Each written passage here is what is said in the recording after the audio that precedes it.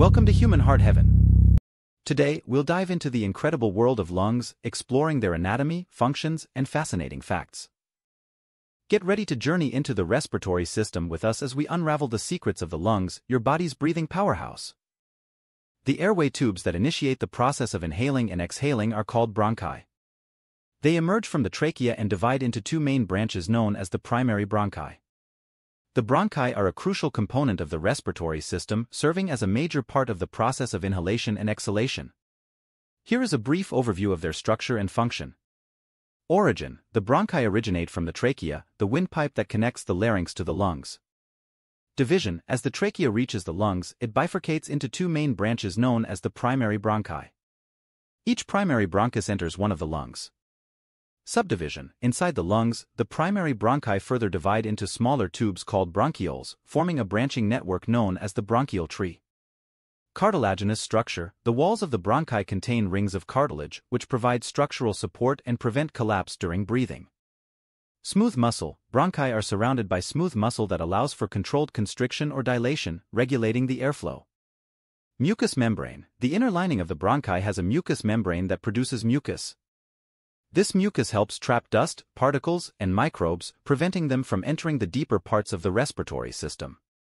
Ciliary action: tiny hair-like structures called cilia line the bronchial walls and move in coordinated waves.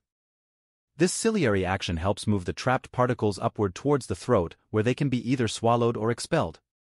The bronchi play a vital role in conducting air between the trachea and the lungs, ensuring that oxygen is delivered to the respiratory system and carbon dioxide is expelled during the breathing process. Bronchioles are small tubes that extend beyond the bronchi and resemble the branches of a bronchial tree. They carry air to the final segments of the respiratory system, namely the alveoli in the lungs. Bronchioles are essential components of the respiratory system, and their main function is to transport air from the bronchi to the tiny air sacs called alveoli. Here is a brief overview of their structure and function. Structure: bronchioles are smaller air passages that result from the further branching of the bronchi. They lack the cartilage rings found in larger bronchi. Smooth muscle: the walls of bronchioles are primarily composed of smooth muscle tissue. This smooth muscle allows for precise control over the diameter of the bronchioles, regulating the airflow.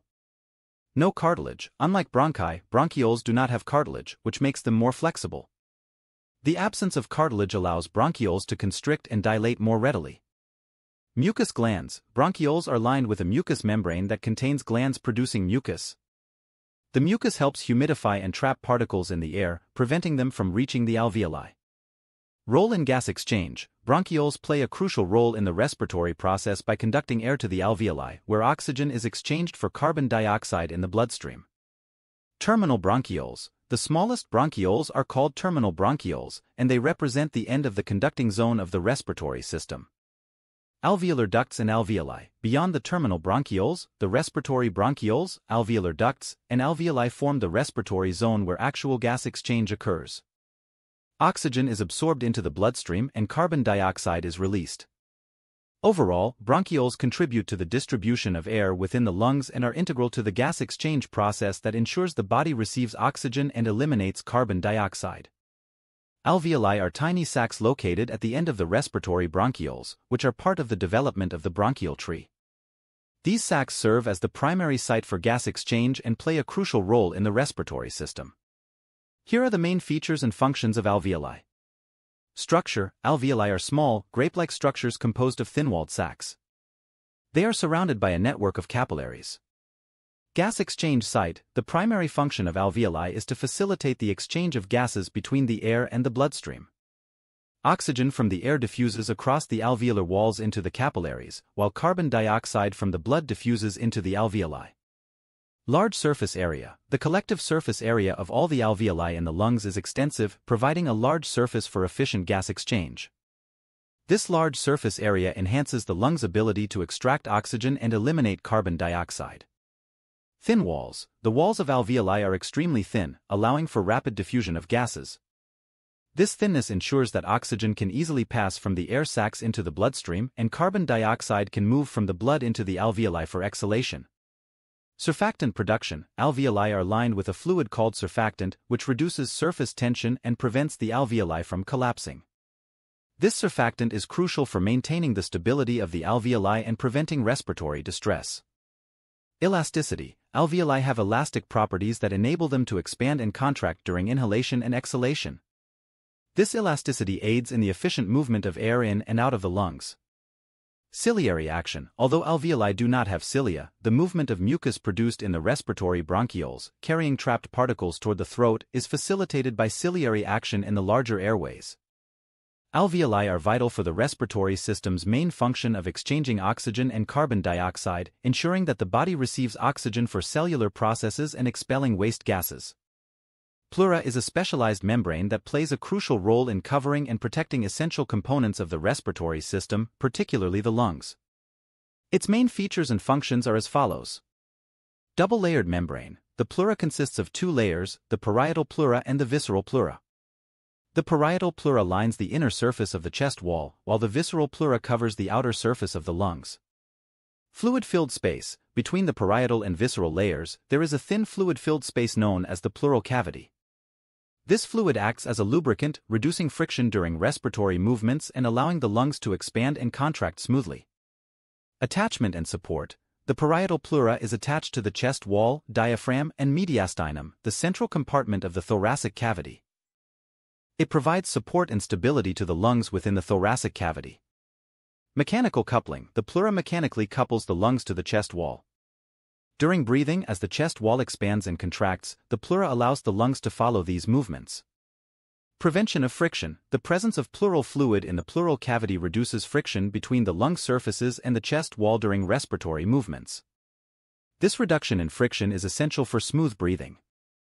Isolation of infections. The pleura acts as a barrier, isolating infections or diseases in one lung from spreading easily to the other lung. Maintaining negative pressure. The pleura helps in maintaining a slight negative pressure in the pleural cavity, which contributes to keeping the lungs inflated.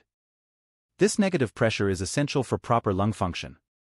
Sensory innervation. The pleura is innervated with sensory nerves that can sense pain and irritation.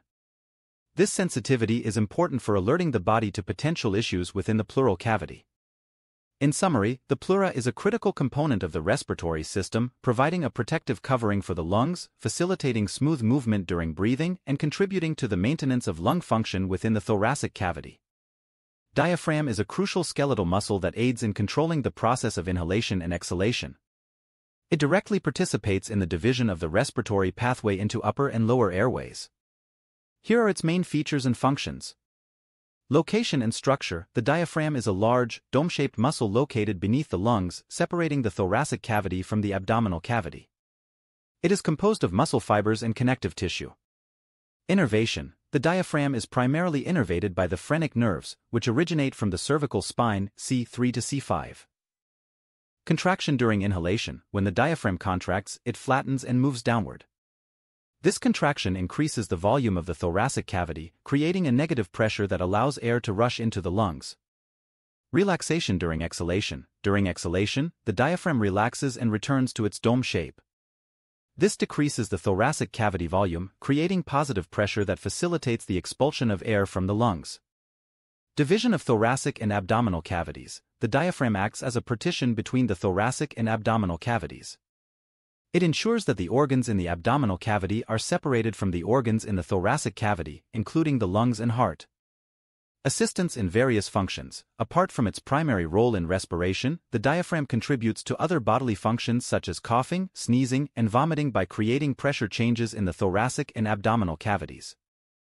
Support for posture and stability. The diaphragm plays a role in maintaining posture and stability of the upper body. It works in coordination with other muscles, including those in the abdominal wall and back. Phrenic nerve stimulation. Stimulation of the phrenic nerves triggers the contraction of the diaphragm. This nerve stimulation is essential for the initiation of the breathing process. In summary, the diaphragm is a vital muscle for the respiratory system, actively participating in the process of breathing by creating changes in thoracic cavity volume and pressure. Thank you for joining us on this journey into the fascinating world of lungs. If you found this video informative and enjoyable, give it a thumbs up and consider subscribing to Human Health Haven for more engaging content. Have questions or topics you'd like us to explore next? Drop your suggestions in the comments below. Until next time, stay curious, stay healthy, and keep exploring with Human Health.